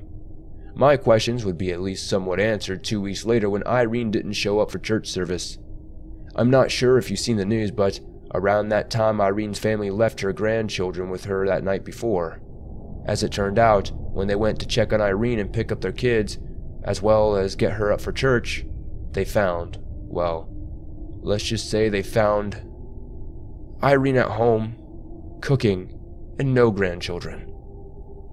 After a further search of the premises, they found Irene in a room, praying. She was asking where the grandchildren were, and answered that they were part of a meal for the family in celebration of God's angel coming to visit Irene. When later questioned by the police, Irene said she'd prepped the children as God's angel told her to, in order to appease God. This feast required she take part in it, as well as to which she gleefully pointed out, she ate as much as she could hold in. Now, I've known Irene for years, and while she is a bit weird, she'd never have done something like this under normal circumstances. She was a very loving, albeit an annoying woman, at times who had nothing but love for her family, until one Saturday night when it was proclaimed by an angel that she make a feast in God's honor. Irene also tended to keep a journal. The police found this journal at the dining room table full of sorts of lovely things about knitting, bingo night, church, and, oh yeah, the angel. The stuff about the angel all involves some sort of devilry, about how to sew skin and being taught how to preserve meat and how to appease God. There were varying things about how to prepare for heaven, lessons about life, death, and happiness. Those usually involve 6 things I'd rather not mention. I've been sleeping with noise-canceling headphones, and I've thrown out my mirror and blocked all the others in my house to be safe. You won't find old Winrick getting nabbed by some psycho angel. Nope, no way. There have been missing persons since, and most of those have vanished completely or been found dead. All of them seem to have one thing in common, the fact that they kept records of an angel that appeared to them in their mirror. Some wrote about it like psychos in their own blood in a journal or on a wall, while others simply had files about it in their computers. I'm not sure if that means anything or what the reason is for it all, but I don't ever wish to find out myself. While that may be strange enough, I've also seen weird flowery petals raining from the sky every now and again. Experienced my fair share of weird knocks at 3 in the morning, part of why I also got the headphones, and even noticed a strange increase in ravens around the neighborhood. Take all that for what you will, and thank you for listening to my ramblings. There is something strange going on out there, something strange enough that I'm glad I'm on my way out of this long road we call life. Good night. Well, listeners, it is almost that time again. I find it fascinating, and also tragic, to see the strange things plaguing this area after the fire. It seems like it's gotten stranger than pre-fire around these parts. All that said, I'd like to wrap up the show with my final thoughts and then address where the roads will be taking us next. Tonight, we heard 3 tales of very odd things going around in this area. An area, I might add, already plagued by other sinister and strange happenings previously. What do you think is going on with the woods? How has it grown back at such an alarming rate? And is it something within to blame for the previous strange occurrences as of late? What might be most alarming is the eye. What does it mean? Why is it here? Why are so many people encountering it? Why are they disappearing or in some cases dying? How about the strange rose petals that sometimes rain down in town? Something I should note that wasn't mentioned in these interviews tonight was that some people were getting sick when outside while the petals are raining down. It isn't everyone, and we don't have enough evidence to suggest with certainty that the petals are the sole reason for it, but records from the hospital show that there is some kind of link between certain sick patients and the petals, even if slight. I suppose my final question of the night is, who is the woman in the mirror? Is she an angel serving a higher purpose? A ghost? A demon? What do you, the listener, believe her to be? Sadly, dear listener, that is all we have for you tonight. I'd like to thank those who I was able to interview tonight, and also you, the listener. I and everyone here working on the Creep Factor podcast are grateful to you all for the kind messages you send and for your input on the show. Next episode, we are going to be heading over to Denver, Colorado to investigate a haunted park. Then, it's on to Canada, where some claim a creature lives and feeds on your mind. And we'll wrap that up with something exceptionally terrifying going on in Japan. Thank you all for listening once again, and this is John Billigan signing off. Have a great night.